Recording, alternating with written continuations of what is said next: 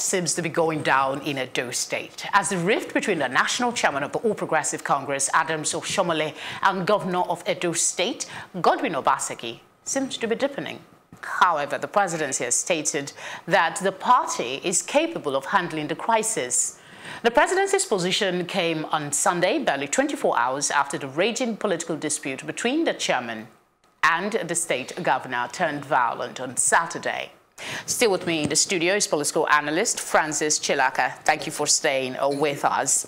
Okay, Saturday's violence. First, what's your take on the presidency's stance that the party can handle the matter when it is the party leadership, the national chairman of the party, who is embroiled in this? How does that figure? I think what the presidency is trying to say is that the national chairman of the party should apply a lot of wisdom and caution.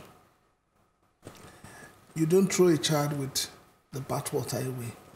And I think it is high time that the national chairman of APC, Adams Oshiomhole, realizes the fact that he is no longer the governor of Edo State. But he was quite clear about that. He said he knows that he's not going to run for governor. He's not going to come back to the state and, you know, stuff like that. So why would he be having talks around him and all of that? But the entire situation, what's your take on it? Should it have gotten to this stage? It shouldn't have, but I think the whole thing is all, like I keep saying, it's all about power tussle.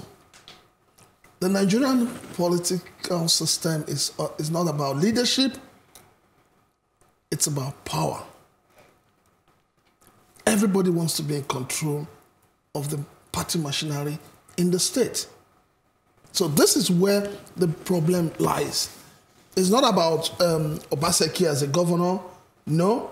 It's not about Adams Oshiomhole as a national. The problem is who controls the party structure in the state. Hold on to your thoughts. We have on the telephone with us from Edo State, the state chairman of APC, Barrister Ezewuike. Good evening. Good evening. Thank you for joining us.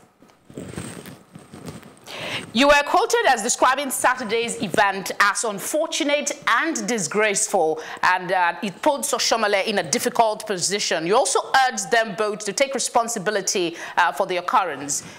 He doesn't seem to have done this. What's your take?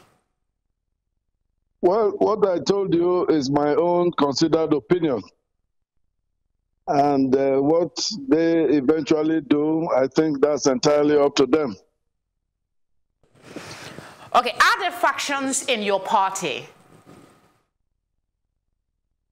At the moment, yes, we have a group of people who are trying to form a faction. And we are taking steps to deal with that. What are these steps? Is it going to yield result in any very soon? Because this seems to have gone on for quite a while. Well, we don't need to be violent about it. We are all guided by the constitution of the party, and it's very clear and express. It forbids the organization of any parallel group or faction. And as a leadership in the state, we do have a duty to ensure that such a thing does not take place. And a committee has been set up. I know they've been meeting. Very soon they will make their findings known and their recommendations. And then, of course, the state executive will act. And we will pass it on to the National Working Committee for further action. What's your take? The presidency seems to have a lot of faith that you and the other leaders of the party can resolve this issue. Do you have the same faith that this will happen soon? Well, of course, you know, as they say, politics is local. We have a responsibility as a leadership to resolve issues as they arise amongst us. It's just unfortunate, you know, that this situation is clearly being mismanaged. What would be a better way to manage this situation as it is right now, in your opinion? I don't see a better way than dialogue. All right. Thank you very much for sharing your thoughts with us. Thank you. All right. You heard his thoughts. What do you have to say about it? Well, it's not far from what I said. It's all about power tussle. It's all about power.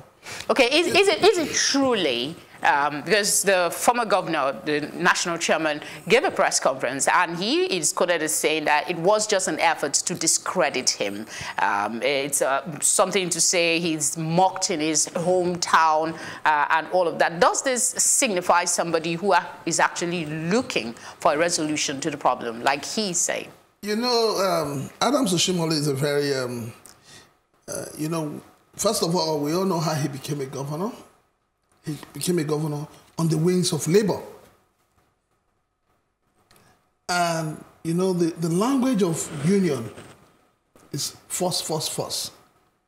Now, after 8 years as a governor, he's no longer a unionist. He should calm down. You see, this is where this problem starts from. Let me tell you where it is. So long as we have people who are governors, after 8 years, they go to the Senate. Until we resolve that issue. Because the Senate has become a home for ex-governors. I won't be surprised tomorrow if all of this is pointed to that same direction, that he wants to be a senator. But how can that be? Because he has come out to say that he's not interested in being a governor of the state anymore, that he's not going to go back, he's going to go forward. Forward is Senate. He is the national president of the APC. Is that not a better... You see, it's not about that kind of power. It's to remain relevant in the minds of the people. He wants to be relevant. Okay, see, let me put it this way. The solution to all of this is, Adams Oshiomhole is the national chairman. Ordinarily, we shouldn't be having this kind of bickering in his own state. We should not. He's not fighting an opposition. It's not a fight between PDP and APC. It's a fight within APC. So it means that it's about who controls the power, the structure of the power in Edo State. If you understand how our politics works, you will understand that the man who controls the power, the state, I mean the power of the party in the state is stronger than the governor. Where is the interest of the Edo people in all of this conversation? Because since this conversation started, we've not heard, and I saw in the news some, within this period, people protesting about darkness, that they don't have lights, they should take away the people that provide the local discos in that area that provide power, and they're asking that something needs to be done. We also saw stories about roads that are yet to be fixed. But since Edo has been in the spotlight, we've not heard of the side of the people. The people will always follow their governor. That is the way it should be. The governor, the way the political parties are structured is such that the governor in a state is the leader of the party in that state. Now, any other person who tries to wield some influence and power is cut to size. We need to have a system where the party is on its own, governance is on its own. See, all what is happening in those states is a complete distraction. It's almost 6 months, going to 6 months or so. So do you subscribe to the school of thought that say this is a glorified battle between a political godfather and the son? Because some people have come out to say as much, that it's this son trying to rise above the father. Well, we all know that, yes, Oshiomhole was instrumental to Obaseki becoming a governor. But you see, I always tell people something. I take people to the scriptures. What we have in Edo State that should play out should be that of John the Baptist and Christ. When John the Baptist finished baptizing Christ, what did he do? He fizzled out. You're a godfather, yes, but you do not need to rub it in his face. Give the young man room to work. This is where the problem lies. The young man needs his space. There's this subtle way of not actually, because in the press conference, I think I watched a bit of the clip and I read the rest from the papers. He said something about blaming the deputy governor of the state, that it was the deputy governor of the state that brought all those people that came to harass him and his guests and all of that. Let me quickly also add that the deputy governor has come out to say he's speaking from two sides of his mouth, that there's nothing, how can somebody organize thugs to come and destroy his own. So this blame game, the trading of blames in the media and all over the place, of what benefit is it in the game of politics? Because you've been talking about the tussle of power, but of what benefit is it to the people who are supposed to be the focal points of all elected leaders? The problem you have in Edo State is the same problem you have in other states. Lack of employment, lack of infrastructure, lack of development. If there was employment opportunities in Edo State, these so-called thugs, as they are called today, will not be available to be used.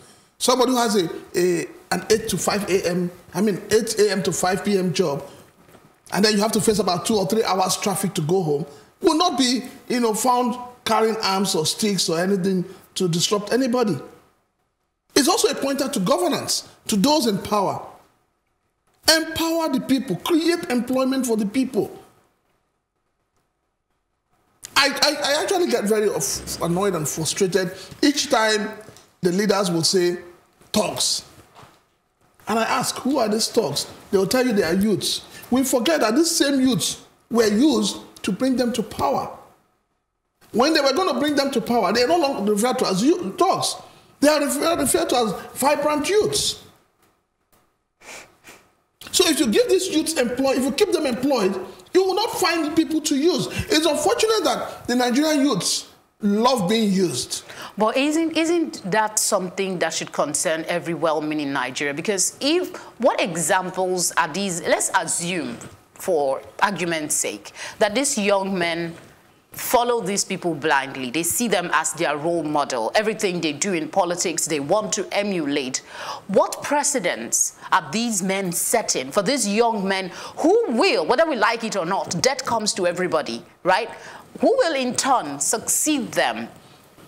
Are we going to have an improved version of this kind of behavior, or should I say a refined version? What then becomes of us? These young men do not see these people as their mentors. Let us be clear on that. A lot of them just believe that if I follow them, I'll probably get 5,000, 10,000, a source of livelihood for a day or two. So it's not about mentorship. And that's the truth. Let us not mix these things up. It's not about mentorship. But if you eat today and you don't eat tomorrow, what relevance is your following? It's the fact that there's hunger in the land, there's poverty, there's unemployment. So these have made the youths available to be used. For instance, you're here, you're working. If they ask all the ladies in VI, that they're going to go on a procession, you won't leave the studio and be joining them, because you know that if you do that, you lose your job. But this whole thing about unemployment is the bane of the problem. If they were gainfully employed, they would not be on the street fighting.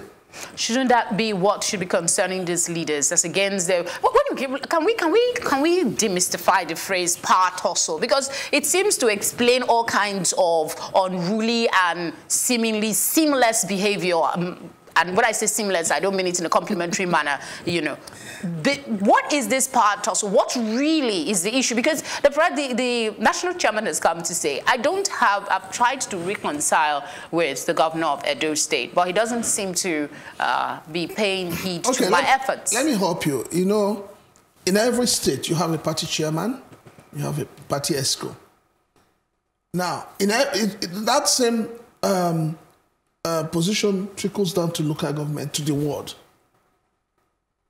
Now, whoever is in charge of the ward, if you want to contest for, say, House of Rep, you do not come to the state, you go to your ward. From your ward to the local government. From your local government, your name is sent to the state. Now, if The governor is not in control of the chairman of the party in the ward. He's not in control of the chairman of the party, the ESCO at the local government. He's not in control of the ESCO at the state level. He has lost. That's the power tussle. So what's the lesson in all of this? Because we have little time. Well, what's the lesson in all of this? Like the party chairman in Edo State said, it's all about dialogue. But I will say this. I will say that I expect more from Adams Oshiomhole on two grounds. One, he has been a governor for 8 years. And two, he's the national chairman of the party. I expect a lot of restraint from him. I expect a lot of wisdom. He needs to apply a lot of wisdom in dealing with this situation. Because whatever happens, now that the president is saying that the party can solve its problem, don't forget that whatever they do at the state level, they send it to the National Working Committee, where he's also there. That was my first question. How does he solve the problem? He's in the middle of it. So it's a matter of sitting down, to say, okay, state governor, you're in charge. There's this question before I let you go. When he gave that press conference, he talked about Nigerians not judging him on the basis of efforts to sabotage his reputation. But his antecedents, has it given any such confidence? Because since he became leader, there's been one controversy or the other. Would you say that he's just saying what is, but in another way? It's not just him. Do a study on all the past governors. They're all in the same boat. They're just few of them that have left government house and, restricted themselves to their own house. A lot of them want to be in the news. All the time. Whether for positive or negative. They just want to be there. It's happening across all the states. But the unfortunate thing is that Edo State's own is worse because it's between brothers and the party. Thank you very much for coming on the program. I appreciate your thoughts. Right, last week a federal high court judge in Ondo State, Justice Abdul Dogo, was abducted by gunmen demanding a 50 million naira ransom for his release. We spoke about this and the rise in the spate of kidnapping in Nigeria and what to do to stop it. And we got quite a number of feedback from you, our audience. Stay tuned while we showcase some of your responses on the program. Thank you.